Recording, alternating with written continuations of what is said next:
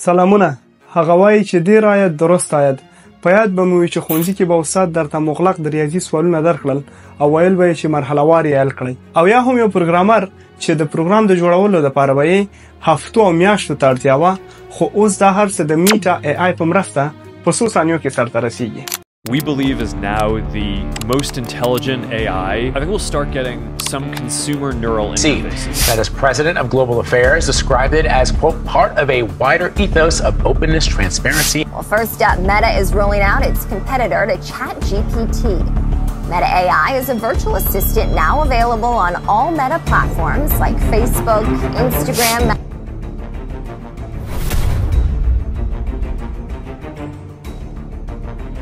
که فکر وکړئ په دې وروستیو کې د بینګ اے آی، چټ جی پی ټي او نورو کمپنیو د مصنوعي ځیرکتیا موډلونه ډیر زیات مشهور شول. زیاتره خلکو فکر کولو چې د میټا کمپنۍ به د مصنوعي ځیرکتیا لپاره مشخص پلان نه لري، خو د مارک دغه اعلان ډیر خلک حیران کړل. Today we are upgrading Meta AI with Llama 3, our new state-of-the-art AI model that we're open sourcing. The bottom line is that we believe that Meta AI is now the most intelligent AI assistant that you can freely use. To make Meta AI even smarter, we've also integrated real-time knowledge from Google and Bing right into the answers. We're also releasing a bunch of unique creation features. Meta AI now creates animations, and it now creates high-quality images so fast that it actually generates and updates the images for you in real time as you're typing. So today, we're open sourcing the first set of our Llama 3 models at 8 billion and 70 billion parameters. They have best-in-class performance for their scale, and we've also got a lot more releases coming soon that are going to bring multimodality and bigger context windows. We're also still training a larger, dense model with more than 400 billion parameters. ستاسې په وټساپ، میسینجر، فیسبوک او انستاگرام کې چې کومه ګرده نښه اضافه شوې ده، دا دومره ځواکمنه ده چې تاسې فکر هم نشئ کولی. دا د میټا اے آی لاما 3 ورژن دی چې په دې وروستیو کې اعلان شو او د میټا کمپنۍ د مصنوعي ځیرکتیا موډل دی چې بې شمېره د استعمال ځایونه لري. میټا د مصنوعي ځیرکتیا د غوره کارونې لپاره یو ویب سایټ د میټا ډاټ اے آی په نوم باندې هم جوړ کړو چې هغه چارې چې د میټا رقیبې کمپنۍ نشي ترسره کولی، تاسو په دغه ویب سایټ کې سرته رسولی شئ. د میټا اے آی خواله په دې کې دی چې تاسو هر څه په یو ویب سایټ کې سرته رسوئ، مثلا لیکنه، انځور جوړونه او انیمیشن ورکول، چې دا هر څه وړیا دي. خو د میټا اے آی رقیبې کمپنۍ د هر څه لپاره جداګانه ویب سایټ لري، مثلا د ویډیو لپاره جدا ویب سایټ لري، د لیکنې لپاره جدا ویب سایټ لري او د انځور لپاره جدا ویب سایټ لري، چې دا خلکو ته ډیره ګنګسونکې ده. که د کوم لغت په اړه معلومات غواړئ، د هغه لغت مخې ته ډیفاین ولیکئ، د هغه لغت په اړه مکمل معلومات درکوي. مثلا زه ورته وایم چې ډیفاین هلوسینیشن، وګورئ څومره ښه لنډ معلومات او تعریف یې راته وړاندې کوي. او که غواړئ د یو لغت په اړه تشریحي معلومات درکړي، نو تاسو باید د لغت مخې ته ایکسپلین ولیکئ، نو ډیر معلومات درکوي. مثلا ورته لیکو چې explain anticipatory obedience in politics، دغه اصطلاح درته د سیاسي علومو پر اساس تشریح کوي. باید ووایم anticipatory obedience د سیاست په فلسفه کې یو اصطلاح ده چې په عامه معنا موږ ورته ګلخانیزم وایو. دا یو پیچلې موضوع ده، که مو خوښه وي په دې بیا درته یوه بله ویډیو ترتیبوم. که د یو اوږد پاراګراف یا اوږدې لیکنې لنډیز غواړئ، سمرایز ورته ولیکه، د هغې لیکنې لنډیز درکوي. اصلا دا عادي خبره نه ده. پخوا به څېړونکو د یوې څېړنې لپاره زیاته مطالعه کوله چې د څېړنې مواد لاسته راوړي، خو اوس د مصنوعي ځیرکتیا په مرسته دا هر څه په مشخص بخش کې کوي، یعنی څه چې ورته ولیکي په هماغه موضوع کې ورته معلومات وړاندې کوي. نه یوازې دا، که کومه قصه، شعر یا برېښنالیک غواړئ، مخې ته یې صرف رایټ ولیکئ، خپله غوښتنه به په څو ثانیو کې ترلاسه کړئ. مثلا ورته وایم چې د یوې ځوان نجلۍ په اړه چې غواړي زده کړې وکړي او ښوونځي ته ولاړه شي، خو ټولنه د غلطې عقیدو له وجې اجازه نه ورکوي، یوه قصه ولیکه، خو باید د احساساتو ډکه وي. وګورئ په څو ثانیو کې څومره ښایسته قصه درته ولیکله. تاسو دا قصه لوستلی شئ، پوره د احساساتو ډکې جملې یې کارولي. نه یوازې ده، که غواړئ د یو موضوع په اړه درته عکس تشکیل کړي، کافي ده چې ورته ایمیجن ولیکئ. مثلا ورته لیکو چې ایمیجن an Afghan soldier is holding the Afghanistan flag. وګورئ په څو ثانیو کې څومره ښایسته عکس ترسیم کړو. حتی که وغواړئ دغه عکس ته یو ډول حرکت ورکړئ، نو انیمیټ ورته ولیکئ، حرکت کوي. حتی کولی شئ چې د تازه خبرونو په اړه هم ترې وپوښتئ.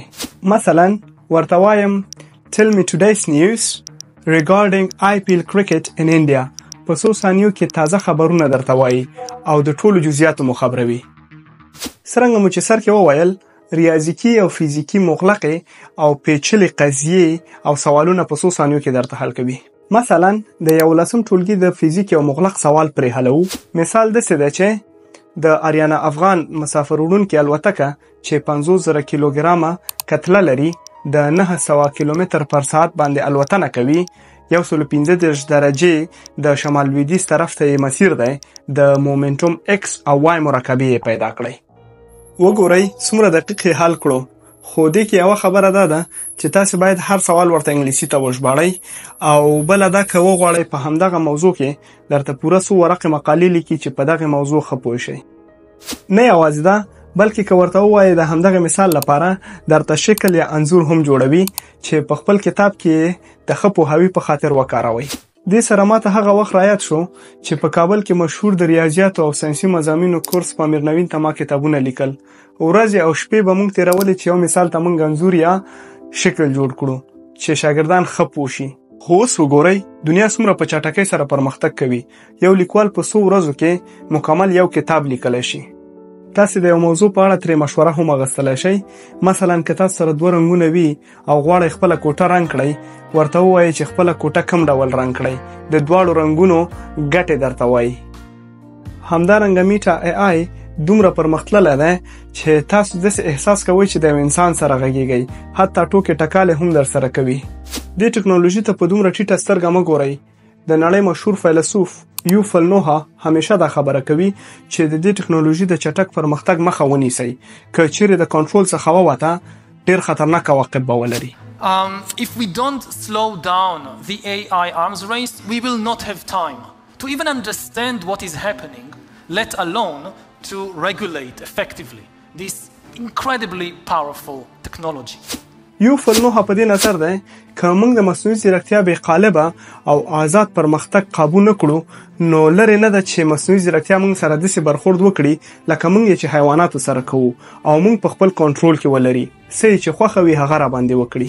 خو بل طرف ته بیا د مصنوعي ځیرکتیا په جوړولو کې مشهوره څیره او د مایکروسافټ د کمپنۍ د مصنوعي ځیرکتیا رئیس مصطفی سلیمان وایي چې دوی په مصنوعي ځیرکتیا پوره برلاسي دي او هیڅکله به یې د کنټرول څخه ونه وځي.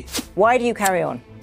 I personally believe that it is possible to get the upsides and minimize the downsides. In the AI that we have created, Pi, which stands for personal intelligence, is one of the safest in the world today. په ټوله نړۍ کې د هیوادونو ترمنځ یو ډول رقابت روان دی چې په مصنوعي ځیرکتیا کې نوې لاسته راوړنې کوي. خو متاسفانه چې زموږ په هیواد کې اوس هم داسې خلک حکومت کوي چې په دې اثر کې په قاشق پنجو باندې خوراک مکروه بولي. سبا طریقه یافته والا په چارشاخ خوري. هغه اوس پینې نه دي چې 4 غاښونه لري هغه په چخۍ هندوانه په یغه خوري خټکای په یغه خوري په چارشاخ د خپل لاستین بد کیږي چې جراثیم دی پورې. دا به وروسته مسله ذکر کیږي. هغه شی چې په لاس خوړل کیږي په چمچو په دغه شان خوړل مکروه دي. دا عادت مترفینو ده. داسې خلک بیا ته پوهیوه چې مصنوعي ځیرکتیا مفیده ده او که زیان لري. د پاچا خان خبره چې ملایانو د دین نه داسې چاړه جوړه کړې چې زموږ پرې خېټې سیرې کوي او خپله پرې هندواڼې خوري. خلاصه دا تاسو پورې اړه لري چې د مصنوعي ځیرکتیا څخه څنګه ګټه اخلئ او خپل معلومات څنګه زیاتوئ. که له دې کاروانه شاته پاتې شوئ 2 کاله وروسته به مو درد دوا نه لري. په خپله وړتیا کار وکړئ. هره ورځ نوي څه زده کړئ. په ځان سرمایه گذاري وکړئ ځکه چې په ځان باندې سرمایه گذاري د هرې سرمایه گذاري نه بهتره ده. په دې هیله چې زموږ هیواد د جهل توره صفحه واړوي او له افراط څخه راوځي. مننه او ښې چارې.